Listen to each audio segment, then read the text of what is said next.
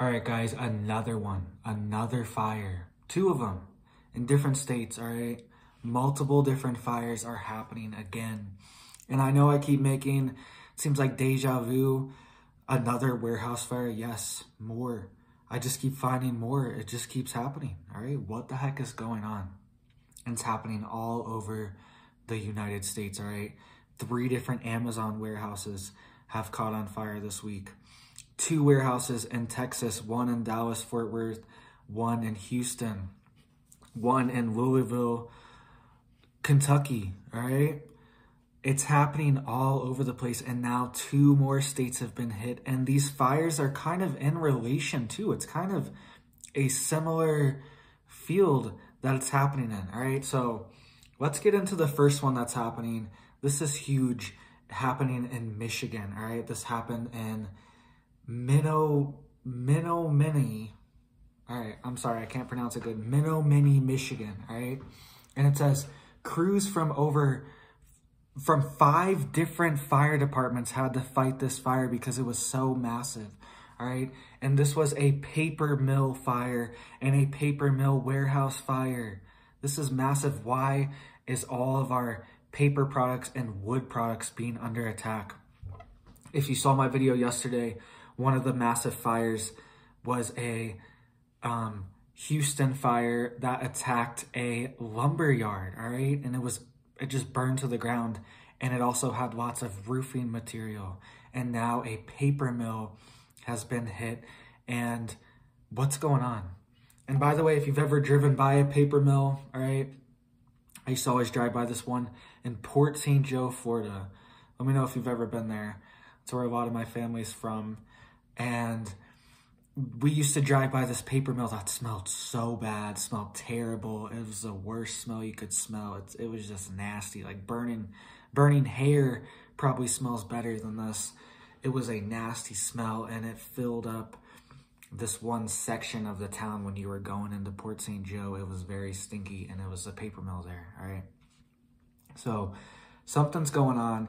It says this was on the border of Wisconsin, and over 5 different fire departments needed to come to put this fire out because it's such a massive fire. It's a bunch of paper. It's a bunch of wood pulp and paper and stuff for a paper mill, right? So let's get into the second one too. This one's very strange too because it's not even like, oh, it's this warehouse, this random thing. These are all related, and these are all, I mean, Arkansas is not that far either from Texas. So it says a Arkansas warehouse fire has broken out in Lincoln, Arkansas, right? And it says, oh, and by the way, that one that happened before at the paper mill, it happened at 11 p.m. at night. Once again, it was at nighttime, and they're saying the wood pulp just caught on fire in the middle of the night at 11 p.m. because it was so hot. All right, I've never heard of this. Maybe it's possible, but it's like the other fires. One of them was from a hand sanitizer thing in Dallas, Fort Worth, and it said it was in the middle of the night, and that caught on fire at 10:30 at night too, hand sanitizer, because it was so hot. I don't know. Maybe I'm wrong, but it seems very suspicious, all right? Very suspicious. That was at 11 p.m. The wood pulp just caught on fire. I'm sure nobody's at the paper mill. Nobody's operating any equipment, and it just catched on fire at 11 p.m. All right, at least this one, it was normal daytime hours. It says around 10 a.m., 9:45 a.m. Lincoln, Arkansas was hit. And this was a warehouse for trusses, all right, which are used for floors and roofing. So the warehouse yesterday in Houston was a lumber warehouse that also had a ton of roofing materials in it. It literally had on the sign, it was like lumber yard and roofing. And it was like a big gated off area. All right, so this is a truss warehouse, all right? It has trusses for floors and roofing, which are pretty much just giant beams to support the roofing or whatever, all right? So what the heck's going on? Why are all these things critical to our infrastructure, critical to our building, critical to our economy? You know, building houses, building warehouses, building anything needs trusses. And these things are being attacked. Everything needs wood. Everything needs a roof. all these different things are being attacked. We all need paper, all right? Paper mill. Like all these critical things are being hit, and they all have to do with the lumber industry as well. It's very strange, very suspicious. What do you think's going on? There was a lot of speculation too when, sorry about that, lumber prices were so high at the beginning of all this stuff that it was artificial. People were like, there's no lumber shortage, there's lumber all over the place. You know what I mean? So who knows what's really going on? These commodities can be manipulated at high levels. And I'm not saying it's people, you know, boots on the ground owning the warehouses, but, you know, people that control the supply chain, the people that own the shipping containers, the ships, all this stuff, the logistic companies, all the stuff that make up our supply chain, all right, there could be manipulation in certain parts of it that are holding up certain materials, making more materials more scarce, all these different things, all right? So what do you think's going on? Do you think this is an accident? I mean, at least this one was at 11 or at 10 a.m.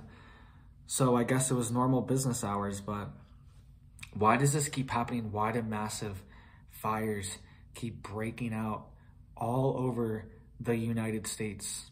All over the place, all right? I made a video even last week. It was Florida right after the hurricanes when everything was soaking wet, and Missouri were also hit. St. Louis, Missouri was hit.